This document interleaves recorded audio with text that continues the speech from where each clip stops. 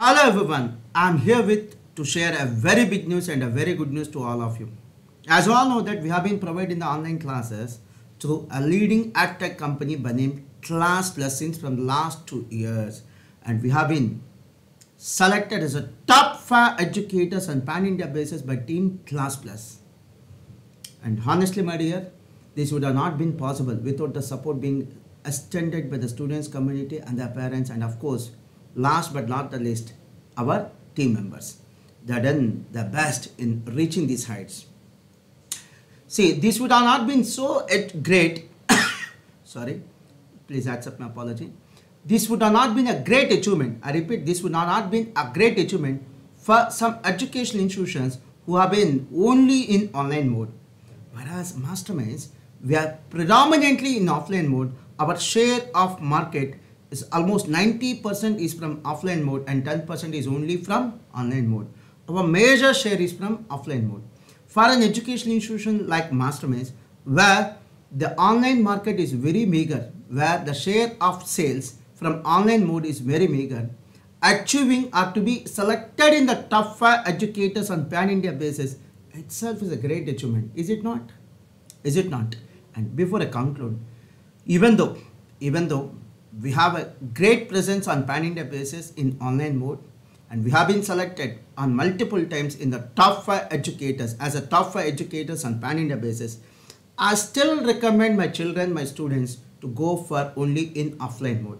Why? Because see, offline mode where you can feel the difference, where you can feel the presence of the faculty, where you will be monitored, you will be guided, you will be motivated, that will definitely make a big difference. My dear children, a course like CA or CMA, my personal opinion, having a rich experience of 20 years, cannot be completed or may not be completed with a meager support of online coaching classes.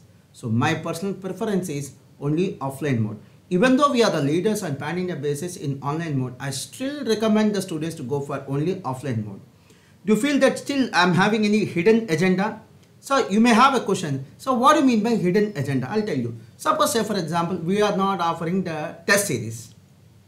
Having not offering the test series, if I blame the test series, if I degrade the test series, if I recommend the students not to go for test series, then you can claim that I'm having some hidden agenda. But the thing is totally different. Though we are the leaders on pan-India basis in online mode, we have been selected as a top 5 educators on pan-India basis by Class Plus team, a leading edutech company which has been offering the services to not less than 15,000 to 20,000 educational institutions on pan-India basis to provide their online educational solutions. I still recommend the students to go for offline mode. This is my integrity and this is my honesty. God bless you, my dear children, and I request the students community to kindly share this big achievement with your friends. Thank you very much. God bless you.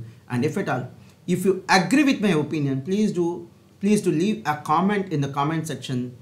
If you feel that we deserve your appreciation, please leave a comment in the comment section. And if you feel that I have a hidden agenda, or if you want to disagree with me, yes, you are most welcome to leave a comment in the comment section, or else you can even send an email of your thoughts.